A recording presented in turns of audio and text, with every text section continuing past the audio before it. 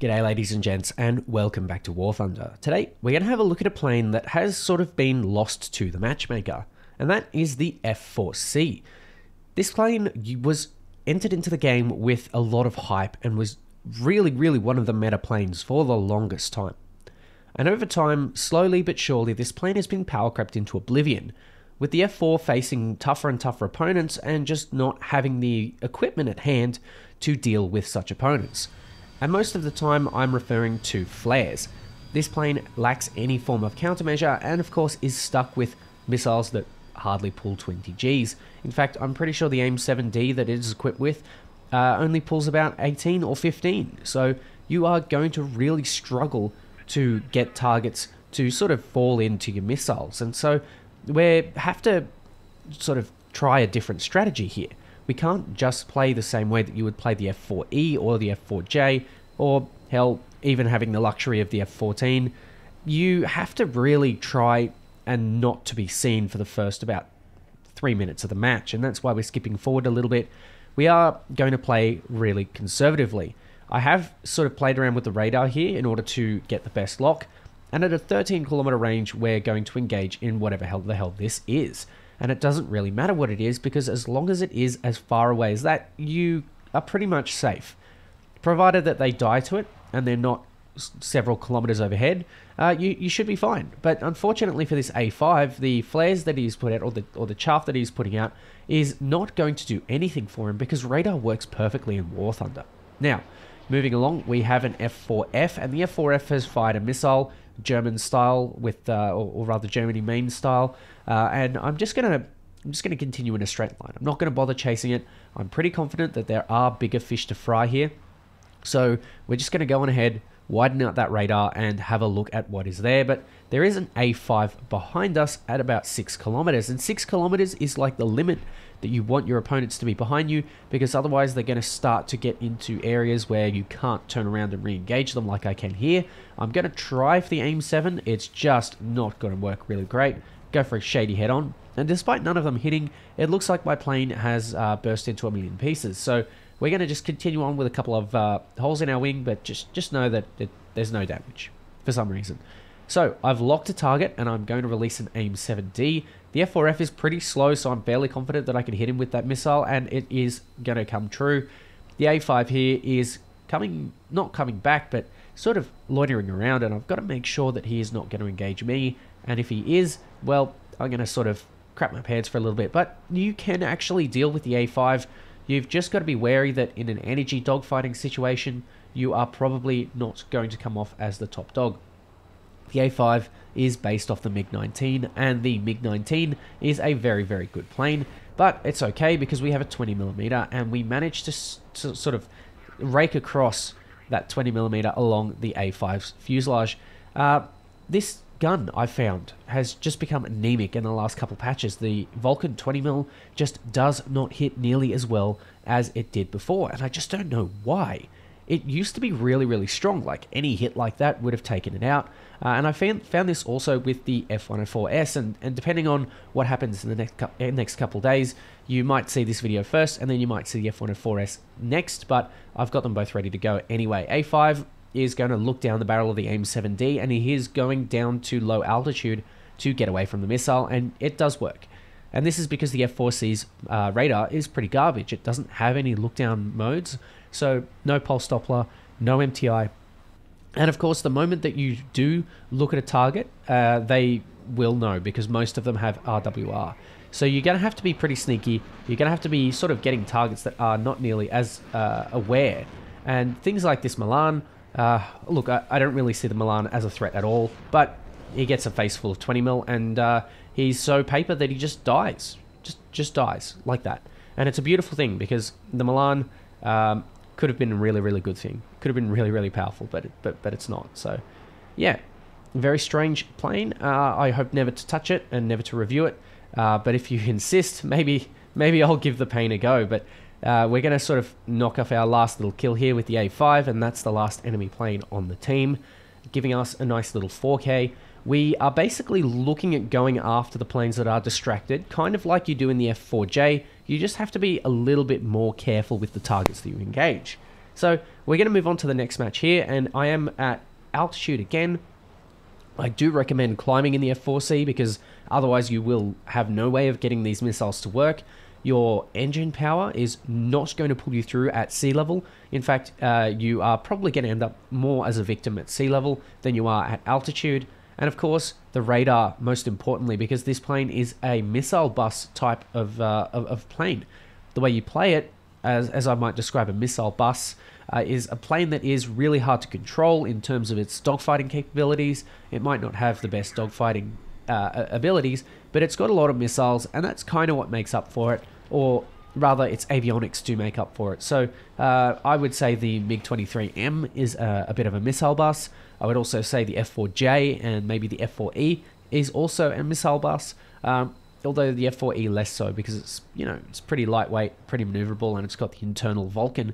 But my point is that these planes go around, fire their missiles, and then at the last second do boom and zoom type dogfighting. You don't do any sort of low altitude, low speed turning because you're just not going to make it at all. In fact, I would be very surprised if you came out alive from most low altitude turning dogfights because this plane is just so bad at them. Now we're gonna do some boom and zoom here, but I've used a missile in the boom, and I'm going to use a gun instead. And again, I managed to not really get anything significant. I have to pull away and out so that I don't end up sort of in the clusterfuck. You can see all these planes converging, and I've noticed that the Su-25 is not paying attention to me, so that means I can roll around, and I've spotted the F-100. I'm going to go for a quick head-on, and I managed to trade absolutely nothing, which is good. It could have been a very hairy situation, and I'm deciding to do a turning dogfight because the F-100 is going to run out of energy pretty quick, and I'm fairly confident that as long as I don't expire all of my energy and speed, I can keep up with the F-100D, but unfortunately, he meets a 9L to the face because, putting that thing down at 9.3 it made so much difference. It took it away from the 10.3 A10 Warthog and the 10.3 F-5C and the 10.3 MiG-21 S&T and MF and the SPSK at 10.0, and oh wait, it didn't do anything because look, the battle rating changes, I hate them, and I just think they're so stupid, and I've made several videos on them, and I just have to bring it up one more time just to sort of round out how stupid this change is. But regardless, we're in the F-4C. We're going to do some good work here. Hopefully get this MiG-21. It looks like the altitude is just too low. There's just too much ground clutter here for the radar to work. And so I'm going to put it up into a vertical. I know this MiG-21S is not going to be able to follow up because of the A10 and is just going to sort of struggle around here, flounder around. And I'm going to release an AIM-9E. AIM-9Es are really, really brutal to enemies that are practically below 500 kilometers per hour. If you are sitting at that low speed, you're pretty much going to die because you just don't have the speed to get away. Maybe if you've got some sort of chaff or flares or whatever, you could probably do that. But the other option here is to be an A10 Warthog and have lots of turning. So we are not only not going to be able to use any AIM-9Es on him, but we don't have any more. So we have to go guns, guns, guns, or hope that he climbs up enough for me to get a good lock with the AIM-9Ds or the AIM-7Ds, and is traveling slow enough for the AIM-7D to intercept him, which is exactly what's happening here. We have an oblivious A10, and of course the A10 being oblivious pays a repair cost with that lovely AIM-7D. I'm going to try and replicate it here with the MiG-21, but the MiG-21 is traveling just way too fast because it's, it's a speedy boy. It's very quick. It's probably about as quick as the F4, but of course, I think there's a little bit of leeway there with the MiG-21. Now, this particular MiG-21 decides to go off to the edge of the map and then go back to the airfield, and that is pretty much all there is to this match.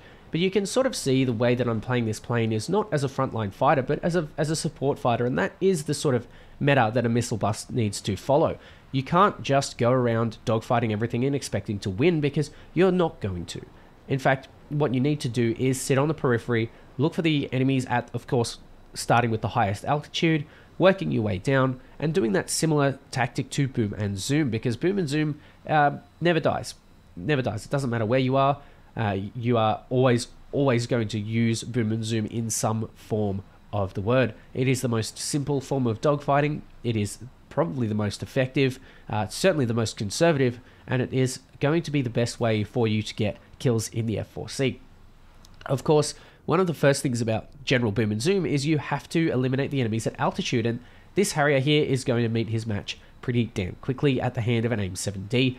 The AIM-7D is a very finicky missile. It is not something that you can just send off and it'll just turn 90 degrees and go off on its merry way. You have to really prepare your opponents, or you have to really prepare your approach to your opponents in order to get the most effective kills out of these missiles. You just have to basically go for head-ons, and that is more or less the only thing you can do at about 13 kilometers. Otherwise, it doesn't have the range anywhere beyond that. And of course, if your enemy is traveling behind or away from you rather, you are certainly not going to be able to catch it with that missile, because you only have a fairly limited burn time, especially compared to things like the AIM-7F. You really need to make the most out of your missiles, and I think the best way to do that is in a high altitude head-on at about 13 kilometers range. You fire it, you wait, and at about 7 or 4 kilometers, you'll get there. You'll manage to land it. And if you haven't done it by about 7 or 6, start to consider using another missile. And that's pretty much it to this plane. It's very straightforward. But the problem is you have all of these premiums around you, and what do? And the simple answer is you just don't engage them where they have an advantage. So don't engage them in a head-on, don't engage them at close range, don't engage them in a dogfight. And you know what? Most of the time you will be okay. It's hard to do though. Very hard to do. Your biggest threat will be the A5. Your second biggest threat will be the MiG-21 SPSK. And your third biggest threat will be the A10 and the Su-25. Everything else you can pretty much deal with without too much of a problem. The MiG-21S sucks to deal with, but again, the missiles aren't particularly potent, and you can always do things like that. Kill them when they're unsuspecting. And this A5, you can always dogfight them. Believe it or not, you can actually dogfight the A5. You've just got to dump a little bit of fuel first. So, you know, don't expect to do it super early game, but late game, absolutely. You can dogfight A5s. They are a bit fat. Of course, make sure that they are not traveling at below 500 kilometers per hour, because that's when you suck, and that's when they are really good at dogfighting. MiG-21s, don't even bother engaging if you have a disadvantage. I would just go home, to be honest. And the A10, you really have to get behind, and you really have to come out from above and behind. Otherwise, you're just not going to make any targets. You're just simply going to die, and that is the only way that you can engage these things. And it's a shame that you have to be so damn conservative in order to beat such a simple plane, because it's not that good at dogfighting. They're not that great at energy engagements, but for some reason they have really powerful missiles at such a low battle rating. And of course, you know, you can deal with them, and I feel like in an up tier it should be fine. Like you should be able to see them without sort of kicking up too much of a fuss. But at this particular battle rating, you are often lower or at the same battle rating as an A5, and I don't know, I can kind of see that with the A5. I certainly can't see that with the Su-25, and I certainly can't see that with the A10A. They're just not comparable. The F-4C is just worse at most engagements, simply because you don't really have the ability to dodge those missiles. You don't have those countermeasures, and that's the problem with the F-4C. You have to play it like you're on attack mode all the time. The moment you go onto defense mode, you're gone. You're pretty much just not going to make it.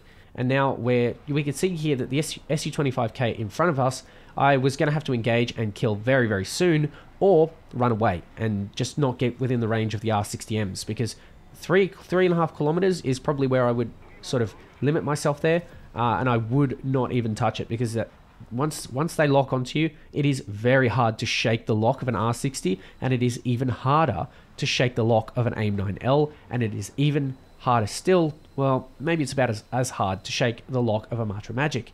But of course, if your opponents are distracted with a friendly A10, for example, this is a great time to come in and engage. And of course, the first targets that you want to pick are the ones that are going to do the most damage to you, and that is the Su-25. But the MiG-21S is also looking juicy here, so I'm going to set him on fire, and we get a nice sort of toasted stick over here in the form of the MiG-21S. And then we're looking for our next target of value, and that looks like the A5. Now, why have I gone for the A5 when there are targets there off to the right? Because 1, he's closest, 2, he's approaching, and 3, he is at altitude. And the altitude is the most important bit here, because if he is sitting at altitude, this is a chance for me to use an AIM 7D and try and get myself a very easy kill, because the 7Ds are only really good at that higher altitude. And when you are at that higher altitude, it is much easier to get kills with the radar that you've been given. But unfortunately for me, the radar locks the F3H, and it leaves me in a shit situation. Now, I've overblown my approach here on the A5, and have a look at this dogfight that ensues. I think that this is really important, because the A5 is good at dogfighting if you are at lower speeds. Not as good as the F3H, but it certainly has more energy than the F3H. And the F-4C over here that I'm flying is also very, very capable. But because we've turned this into a 2v1, we can sort of meld our weaknesses away, or remove our weaknesses and combine our strengths, so that the A5C only has the option to sort of leave or try and pursue an energy fight. And it looks like he's just run out of talent here. He's run out of skill, he's run out of talent, and unfortunately he meets the end of the 20mm Vulcan cannon. We're going to go for the Shenyang. I've only just spotted this A5 who is heading back to base, but we have plenty of other fish to fry here. The Shenyang is looking super juicy, and I kind of want to beat the Shenyang up, but it looks like he might be meeting his match very, very soon. There's an A10 coming along, and there is an F104 that he is desperately trying to get away from. This is very, very unfair for the Shenyang. I seriously don't think that he should be fighting A10s, and you know what? By putting the A10As up to 10.7, you would actually alleviate this issue, but then you would also throw the A10s up into those top tier echelons. So it's not going to be good for the A10, because you're just going to pollute top tier with them, and that's pretty rubbish, let's be honest. We, at the end of the day, need some battle rating decompression, and that's the only real thing that is going to affect the well-being of planes like this and the Shenyang F5. These are planes that used to be really, really strong, and now no one really cares about them because they have bigger and shinier toys to play with, and that's one of the saddest things about War Thunder. Some of these planes that devs put real work into and put real time and effort to perfect, or at least to make them work, they're just not being used because the game balance is just so poor. I don't really know how to say this, but this is really, really sad. You think about all the effort that these people put in, all the people that previously enjoyed playing these planes, some people that, you know, maybe served in planes like these. I heard an interview of one of the people that served in an F4 Phantom in the Vietnam War, and he said, yeah, this kind of feels like a sort of dumbed down version of flying the F4 in real life. It's good. It feels authentic. And it's really sad to sort of throw that experience or the potential to enjoy that experience down the drain, because this plane is really cool. It has plenty of options. And in fact, if you gave it flares and gave it chaff, most of the problems would be fixed. The only other thing I'd possibly suggest is maybe 9Gs. Would giving it AIM 9Gs be too much, perhaps? Maybe if you put it at 10.3, gave it 9Gs, maybe that would be something acceptable, something that we could potentially look into.